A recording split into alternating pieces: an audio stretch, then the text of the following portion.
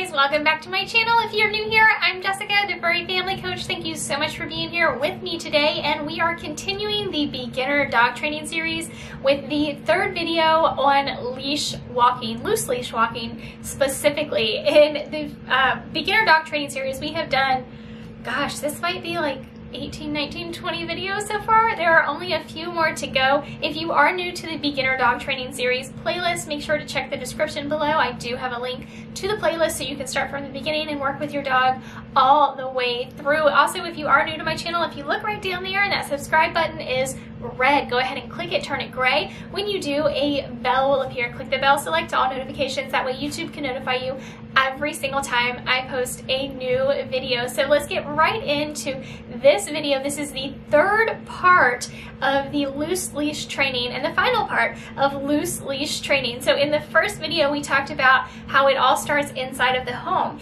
and what we did to train with our dog inside of the home. If you missed that video, again, check the description for the link to the beginner dog training series playlist. In the second part of the loose leash training videos that we did in the beginner dog training series, we took that outside, but just in your home, still in the vicinity of your home. So we were in the backyard or maybe the front yard or a courtyard if you live in an apartment, a driveway, that kind of thing. So we're still staying really close to home, but moving those same training techniques outside of the house. Now, that was probably one of the most difficult things you've done to date, because moving outside brings so many distractions for your dog. So definitely let me know in the comments below how that went for you. I would love to know. And if you haven't already, make sure you join the group. That link is also in the description. Join the group so you can post pictures and videos of your dog, help other pet parents. There are thousands of other pet parents in the group waiting for you to join, and post your questions. If maybe you're struggling with something with your dog, post questions. Other pet parents are in the group waiting to help you. I'm in the group waiting to help you. So let me know what is going on with you and your dog. You can also post a comment below this video in the comment section. Let me know what drew you to this video. Are you working with your dog? What kind of dog do you have? How old is your dog? Let me know what's going on. I would love to hear from you. So in this third part of loose leash training, we're actually going to go for a walk, a training walk with our dog. So like I've said in the other videos, don't stop walking your dog just because you're training. Still walk your dog. Just understand that walks are not going to be perfect yet because we haven't trained with our dog what we expect of them in a walk. This is also a good time for me to interject that there are a couple of different kinds of walks. There are structured walks and there are non-structured walks. And having a balance of both is really going to be key for you and your dog. So with a non-structured walk, we let our dogs sniff. We don't necessarily let them pull. That's not the goal. That's not something we really want our dogs doing, but we can let them enjoy their environment. We can let them sniff things and explore the new environment. Even if it's not a new environment, there are going to be new smells all the time. This is how your dog interacts with the world, and it's really important to let them do that.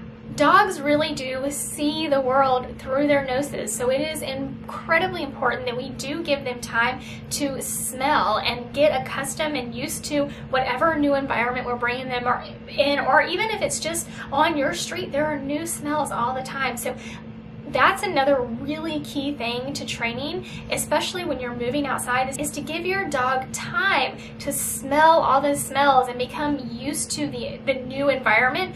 This will actually calm your dog down to let them get this out of their system before you start training. And it's no different here in the loose leash walking. When we go out for a training walk, I'm gonna let Kim, my dog, I'm gonna let her walk around and sniff all the things she wants to sniff. Of course, I'm not gonna let her pull, but I'm gonna let her sniff all the things she wants to sniff and become comfortable. The best way I have found to figure out if your dog has switched from, oh my gosh, there's so much going on, I need to figure out and smell and see what's going on, to, okay, I can pay attention to you now, is if they'll take a treat. So you'll see when, in the video clips that I'm going to insert over this video, when we go out for a walk, I'm going to let her start sniffing and smell all the smells and do everything she wants to do. In reason, I'm not going to let her pull, I'm not going to let her walk in the middle of the street, but I'm going to let her do all these things to to calm her brain and become more comfortable with her environment. And once she can take a treat from me, then I know that she's in a position where I can actually work with her and train with her. So that's going to be really key to finding out if your dog has switched their brain from, oh my gosh, oh my gosh, oh my gosh, to, okay, yeah, I can pay attention to you. Smelling also decreases stress levels in your dogs and decreases their heart rate. So it's a really good way to let your dog get out some extra energy. It's both mentally and physically stimulating. So we definitely want to give our dogs plenty of opportunity to smell all the smells. There are just so many reasons that you want to let your dog explore their environment and smell everything that they can possibly smell, because it does so much good for them. But once we let them do that, then we can switch over to training mode. Offering a treat to your dog and them actually being able to take it from you is going to be a really good indicator of, okay, I can pay attention to you, now we can do some training, let's continue the walk and do some training in our walk.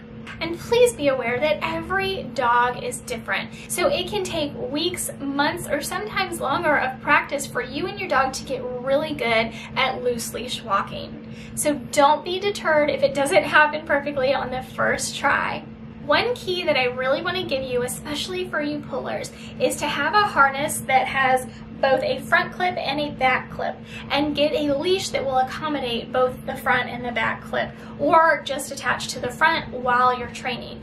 Because if you have really strong pullers, what you want to do is to, when they start to pull, as soon as they indicate that they're going to start to pull, you want to turn around and go in another direction. So if your dog does start to pull and they have the leash attachment on their front of the harness, it's actually going to physically turn them around towards you instead of pulling towards what they're going for. That's another really key thing that you can use to aid you in training if you have a really strong puller. But anytime your dog starts to pull, when you're in training mode, just start turning around, go in a different direction. This is going to be key to letting your dog know that pulling doesn't get them what they want, but loose leash walking will. So once you're out on a walk and your dog is able to take a treat from you, that's for me, the best indication that your dog has switched over from really super excited brain to, okay, I can pay attention to you brain. Now we just want to start asking for different cues. We want to do the same things we were doing inside of the house or in your driveway, and ask your dog to heel right next to you and take a baby step and heel right next to you. And when they do, when they look up to you, when they heel and look up to you, you give them a treat, you reward that. This is the best way to let your dog know that this is the behavior you want to see out of them. Ask them for a look. That's another really great way to get your dog used to checking in with you while you're on a walk, and reward when they do look at you. You can also just randomly reward your dog when you notice there is no tension on the leash, because again, the best way to let our dogs know what we expect of them is to reward those behaviors that we want to see in our dogs. Now, if you are walking up on something that maybe you know is going to distract your dog, a squirrel, another dog, a person, ask for a sit and stay and a look up at you and reward that. If you know your dog just is not in a position yet to be able to control themselves, go ahead and turn around and walk in another direction. We don't want to exceed your dog's threshold, especially right now. We want to start building up. Let's get to the point where we know your dog is still comfortable, can maybe acknowledge that there is something over there but hasn't reached their threshold to where they're pulling and barking. Reward and turn around and go in another direction. We want to reward that calm just before they've reached their threshold, and every time we do that, we're going to let them get just a little bit closer and a little bit closer and a little bit closer, and reward that calm behavior before they ever reach their threshold. Turn around and go in another direction and continue your walk, continue your training, continue your rewarding for good behavior, because this is the very best way to teach your dog the behavior you do want to see in them on a walk. So that's going to do it for this video. We are just going to continue working with our dogs in real training session walks, and make sure to always reward that good behavior, the behavior you want to see in your dog, because that's the best way to get them to continue to provide that behavior to you. If you haven't already check down there that subscribe button. If it's red, go ahead and click it, turn it gray. Once you do, a bell will appear. Click the bell, select all notifications. That way YouTube can notify you every time I post a new video. Also, if you haven't gone all the way through the Beginner Dog Trainer series, why not? Click the link in the description, start from the beginning, work with your dog week after week, and you will see a huge difference in the bond between you and your dog. Also, don't forget to join the group. There are thousands of other pet parents waiting for you to join, including myself. Go ahead and join, share what's going on with you and your dog, why you came to the Beginner Dog Training Series, videos, why you joined the group. If you're having any issues that you need help with, let us know so we can help you. Don't forget to give this video a big thumbs up. Again, thank you so much for being here, and I will see you in the next video.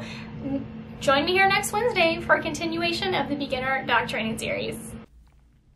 Hey, thanks for watching. Make sure to give this video a thumbs up and subscribe to my channel so you never miss another video.